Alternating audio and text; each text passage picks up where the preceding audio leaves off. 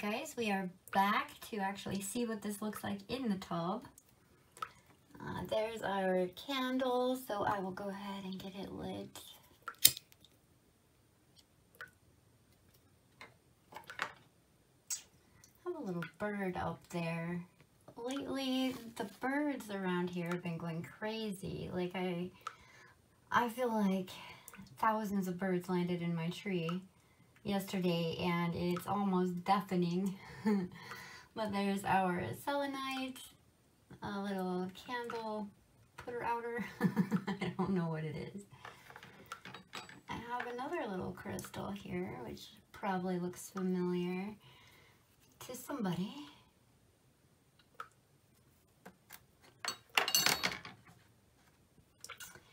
And then yeah, these little containers.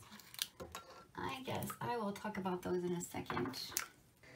Alright, so let's go ahead and get this in the water. Sorry my bathtub looks terrible, but I will say after all of my experiments of putting so much stuff in my bathtubs, and multiple bathtubs even at that, like I've had all kinds of different bathtubs.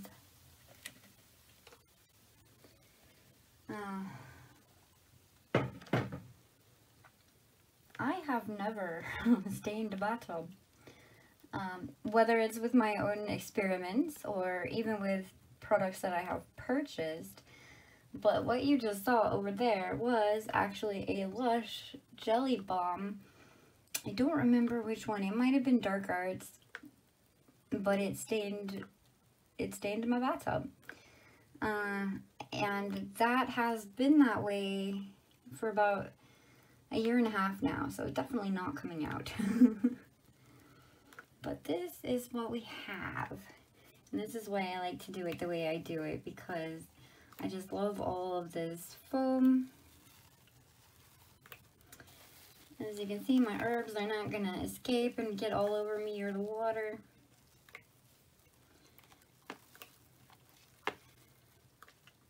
So this full moon is the largest, brightest of the year. And it won't even be pink, you guys.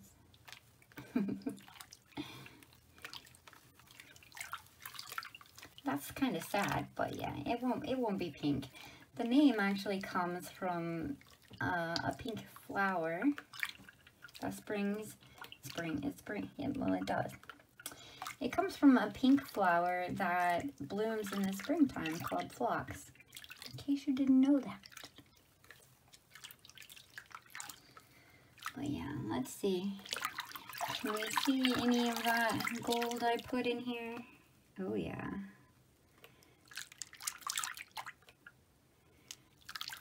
You can get all the... There you go. It's pretty in there. Anyway, the real reason, I mean, you can kind of see from me playing around what has happened here, but the real reason why I use some of the things I do, like the SLSA and the Poly 80, is for that. So I am going to run some more water in here and show you what happens.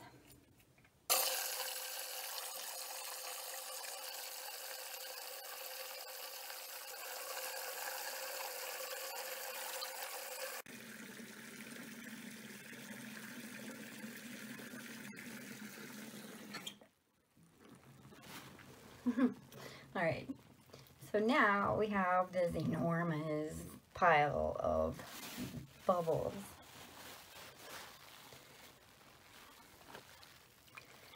And even though I have filled the bathtub, we still have beautiful pink water. I've always thought it's easier to see all the glitters once it's actually more full. So yeah, it's very sparkly down there. Alright, so before I go, I did say I would talk about these. This is from Olive Leaf and Cauldron on Etsy. They're the cutest little containers, and I had requested for her to make me some of these for the full moons. But with everything that's going on now, I haven't been buying any. I decided to make my own also. This is a very tiny, tiny little container, okay? And you can see how much water I put in my bathtub. Like, if I come in here, it's gonna be full. So, the actual amount of salt in here isn't a lot. And once it gets put into the water, it's even less. So, you know, it's really not doing a lot. As you can see, I made, like, I obviously didn't fill this pitcher all the way full or anything, but my stuff would have filled up a few of those containers. And so for $10, I was just like, meh. And, you know, I enjoy having the milk powder in there. I enjoy having the bubbles. Mostly I like the color, okay? Like, I want the color to match, you know, just like you would candles and stuff. I want it to match whatever event that I'm going for. So, I do recommend Olive Leaf and Cauldron. She is very sweet. She will do what you want her to do, like if you have any requests. I just think that little container is not enough for my bathtub. not enough for a greedy person like me.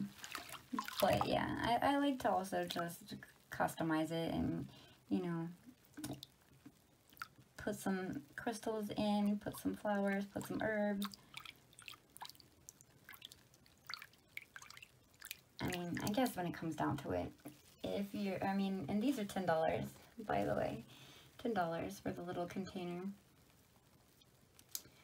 And I'm not saying it's not worth it. I mean, you get a little charm, you get, like, I'm not faulting her for the price at all. Like, even bath bombs, you know, you're planning to pay $5 to $10 per bath.